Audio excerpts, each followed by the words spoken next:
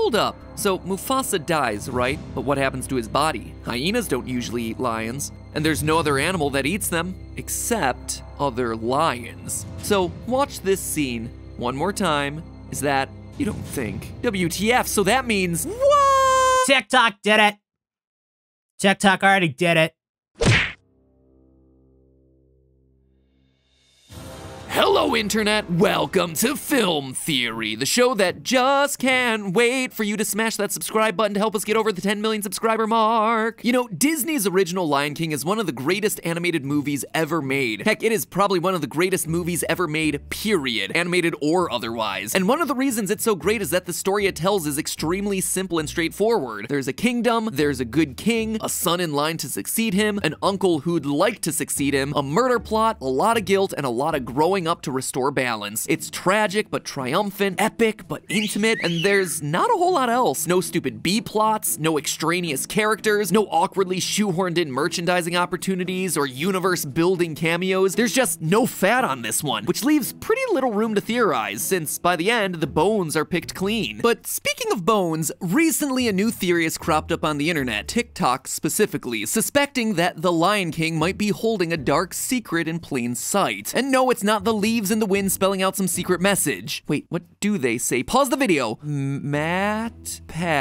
is king? Wow, who knew that a 1994 Disney classic would have so much respect for me? No, friends, today, online theorists are asking the question that no one ever thought they needed an answer for: what happened to Mufasa's body after he died? Namely, did Scar eat his dead brother? Ladies and gentlemen, bare those teeth and ambitions, because it's Morty time. Leave your theories in the comments below. I'll pick my favorites in the next episode of Morty. I am so glad that we're trying to make this a thing now. Okay, so here's the breakdown. In January of this year, the TikTokers Classy King Zero and Not Alexis lol presented an incredibly compelling theory that really got the internet's brains a-working. Here's what they noticed. In the movie, Mufasa dies by falling from a cliff during a wildebeest stampede. Simba discovers his father's dead body, not realizing that evil Uncle Scar was the one that caused the entire situation. Scar convinces him that he'll be blamed for the quote-unquote accident and that he should flee, then sends his three main hyena henchmen to chase him down, which they fail to do because no one is good at their frickin' jobs, not even in the animal kingdom. Come back, editors, come back. I didn't mean you. You guys are great. You guys are great. The last time we see Mufasa's physical body, Scar is standing next to it while Simba and the hyenas run away. Scar returns to tell the rest of Pride Rock that Mufasa and Simba are both dead, which apparently they accept without question, despite the fact that Scar sounds like the most obviously evil guy of all time. Ooh, I quiver with fear.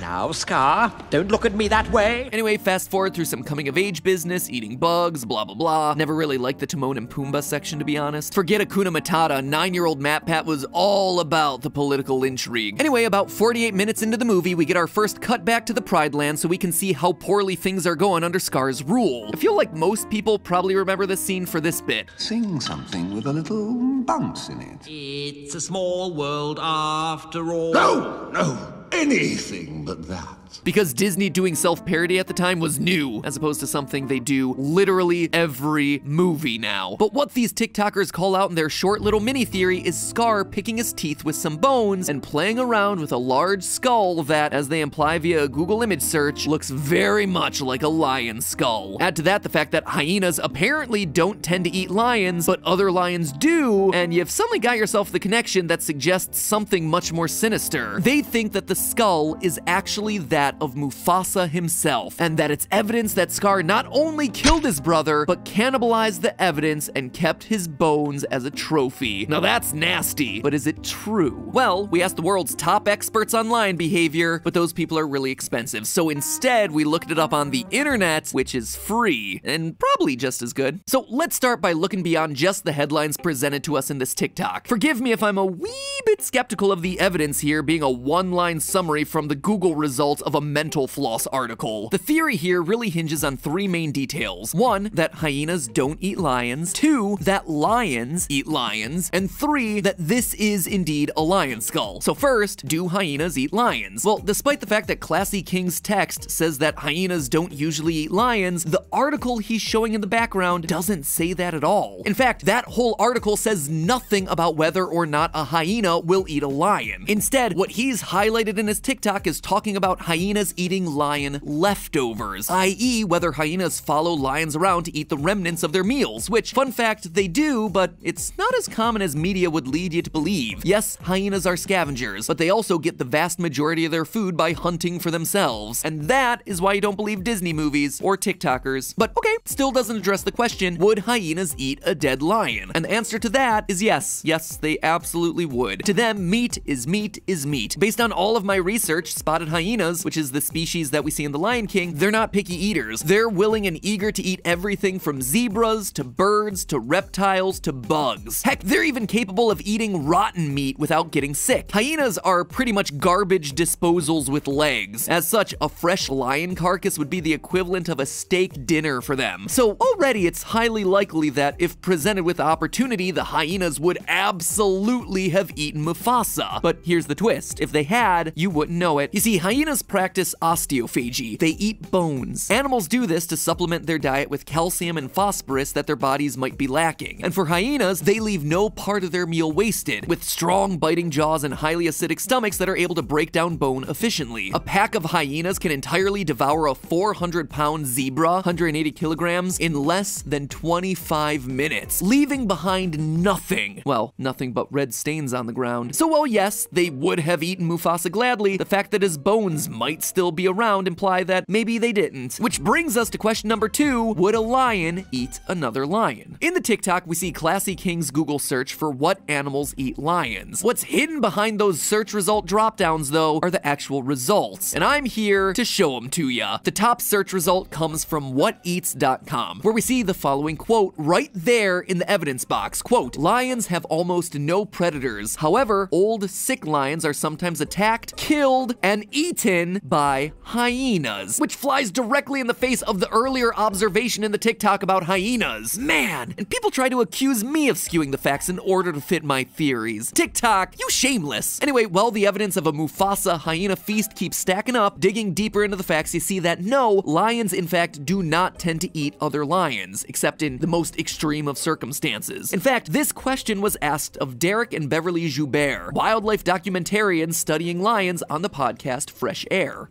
But if a lion kills a lion, will the lion eat? No, the lion will not eat another lion. And in fact, often the lions won't even eat other predators. So if they kill a hyena, they won't eat it either, unless they are in absolute desperate times, maybe at death's door.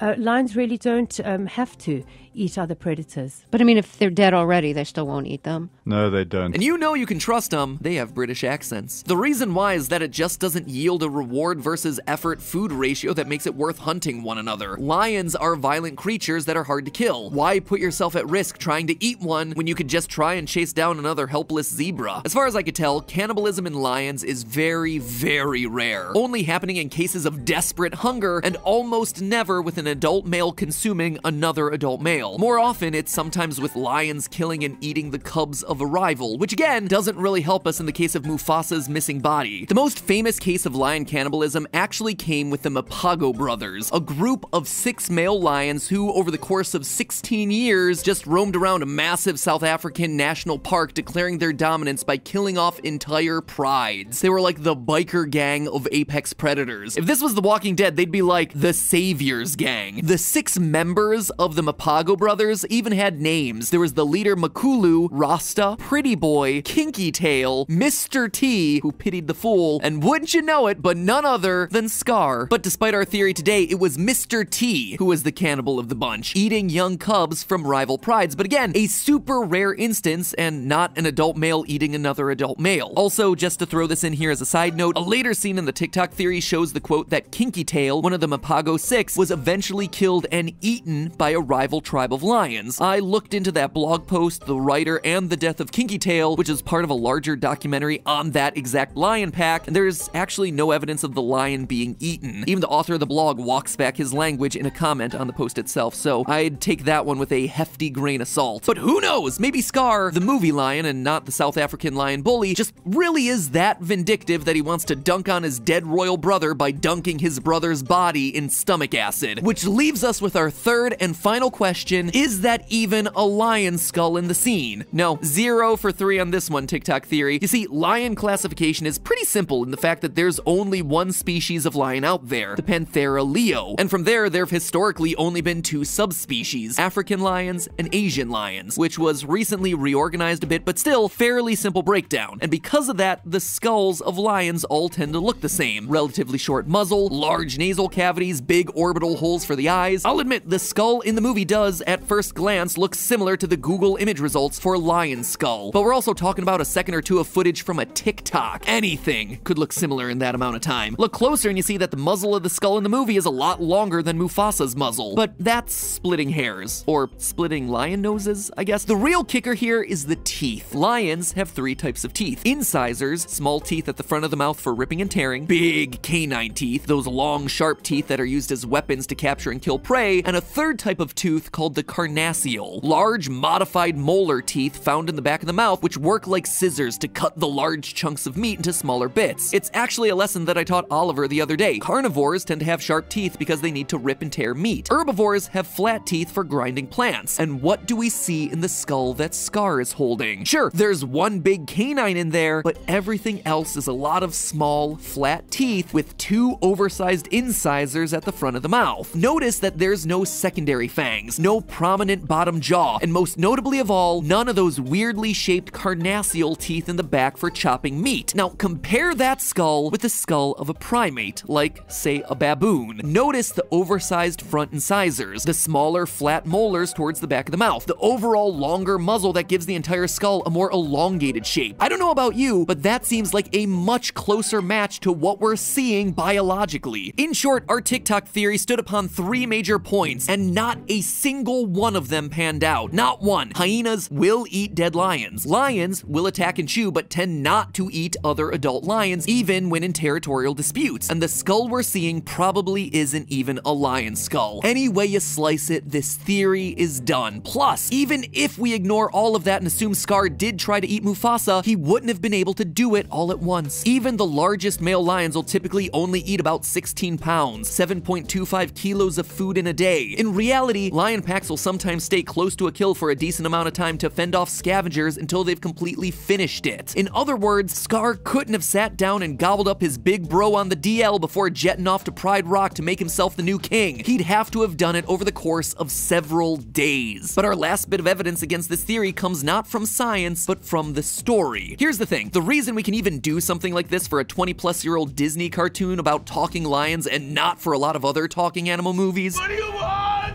I want you to go out and kill. Kill! Kill! Wow, Air Bud was a lot darker than I remember. Is that Lion King actually has a philosophical core to what happens in the movie. Everything you see exists together in a delicate balance. When we die, our bodies become the grass, and the antelope eat the grass. And so we are all connected in the great circle of life. That is barely 20 seconds of dialogue from the great James Earl Jones, and it is some heavy stuff for a kid's movie. But Mufasa isn't just hanging a lampshade on the whole, yeah, we totally ate like half those guys in the front row from that christening after the Elton John song, but he's also setting up the transcendental naturalism of this movie's story. The philosophy that we have to accept death as a part of life because it's a part of the overall natural life cycle. He's describing nature as a cyclical food chain, positioning positioning the proper death for apex predators like himself and Simba as becoming the grass, which, just so we're on the same page here, actually means that they become fertilizer for the grass after their bodies are eaten by vultures, insects, worms, and, well, anything else that wants a crack at him. Or, you know, his dead carcass just rots away in the hot sun of the African Serengeti. Think about that for your childhood hero. In other words, Mufasa's view of how the circle of life is supposed to work wouldn't just be that his dying is natural, but that his being eaten after dying is natural too. Maybe not by his jerk brother ideally, but by something. However, the whole second and third act plot of The Lion King hinges strongly on the implication that his murder is such a fundamental violation to the proper order of the Pride Lands that it actually puts nature and the world itself out of balance. Symbolically, that balance begins to be restored not when Simba defeats Scar, but when Scar himself gets eaten. Go back and watch the ending again. Rain, the #1 thing you need not only to put out the dramatic final battle fire, but also to restore life after a drought, doesn't technically return when Simba wins. It only comes after Scar himself gets eaten by the hyenas. Oh wait, there's a lion getting eaten by a hyena. Forgot to put that moment in your TikTok theory, huh? Now again, this is magical realism in action, so it's not exactly proof of anything, but if we were to extrapolate a specific mechanic to all of this, we could infer that not only did Scar not eat Mufasa, but maybe nobody did. That being murdered far away from where his body could be a part of that symbolic natural cycle of life literally broke the chain in the circle of life itself, and it isn't fully restored until Scar takes his place, literally and figuratively, in the stomachs of his own hyena foot soldiers. Or maybe we're just overthinking it. The point is this: any which way to Sunday, we're gonna call this theory debunked. There's just no real proof here in the movie's text, the weird meta-text, or the actual science to support the idea that Scar ate Mufasa. And all we had to do to prove it was 1, remind you to double check everything you see on TikTok, and 2, that everyone else in this beloved family classic movie is eventually gonna gruesomely devour each other in one way or another. Happy ending, but hey, that's just a theory. A film theory. And cut.